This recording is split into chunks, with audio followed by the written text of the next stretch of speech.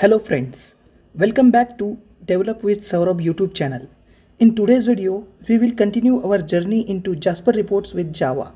If you haven't already done so, I strongly recommend checking out our playlist for a better understanding of the topic.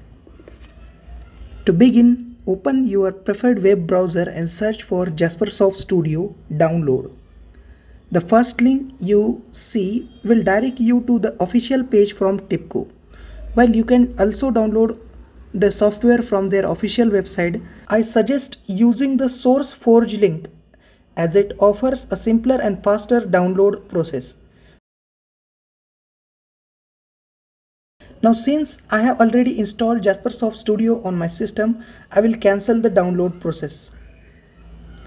Once the software is downloaded, proceed with the installation on your machine. Follow the on-screen instructions and within a few minutes you will have JasperSoft Studio ready to use. Before we wrap up, I would like to ask for your support. If you find our content valuable, please consider subscribing our channel and turning on the notification bell. This way you will never miss an update from us.